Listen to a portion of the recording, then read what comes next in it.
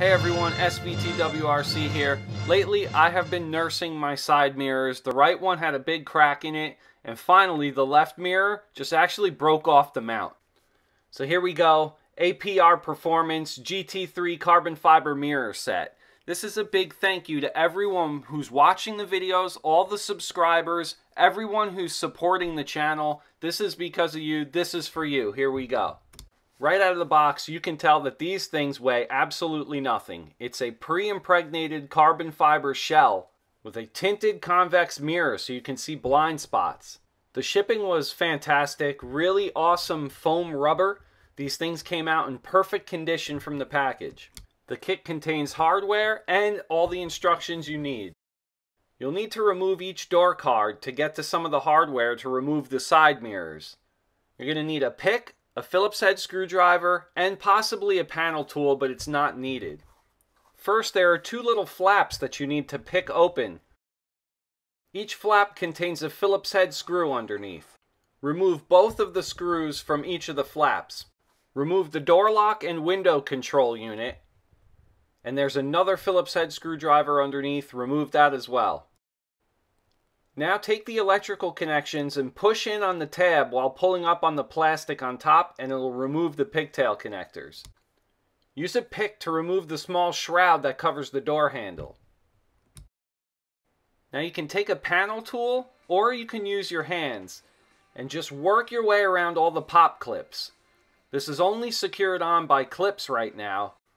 Once the clips are popped off, you can remove the door towards you and up towards the ceiling, and that'll lift it up past these two little pink clips, or sorry, cherry blossom red for all of you STi fans out there. Here we take a quick look at the door card inside. Here's a part number. USDM STIs do not have fold-in mirrors, they just have mirrors that you can adjust. I don't know if there's multiple plugins, but for the USDM there's only one.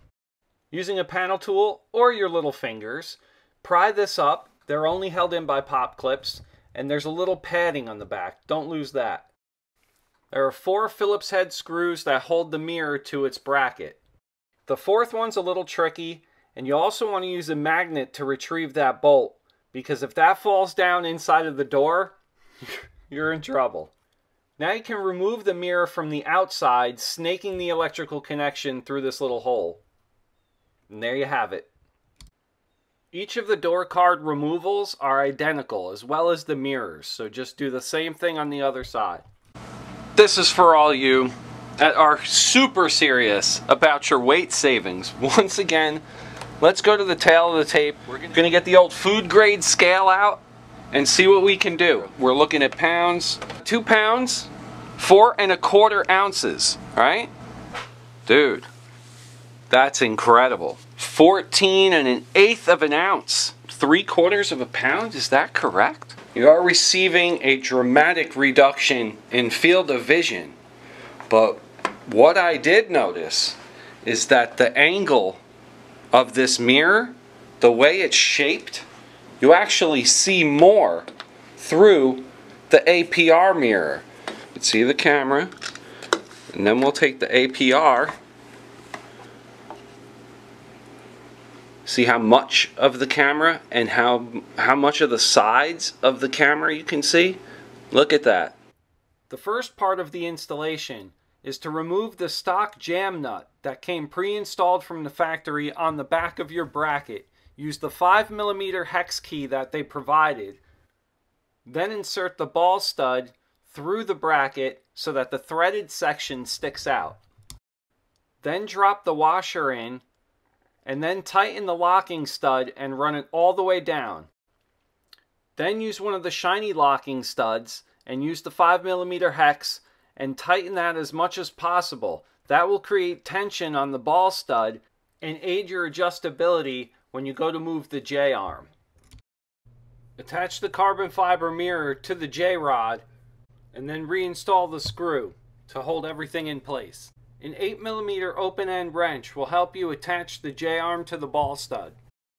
Experiment with a different combination of the stock hardware and the hardware supplied in the APR kit. It looks absolutely incredible. Let's see how it does out on the road. really am surprised how much you can see out of the convex mirror. It's got a really nice blue haze tint to it, so it doesn't really give off any sun glare. It's got great adjustability. And that's all we have for the APR mirror kit. Hit the subscribe button and the bell to get notifications, and smash that like button for me, guys. Thanks so much for supporting the channel. We will see you more in 2018. Later on, everyone. Bye-bye.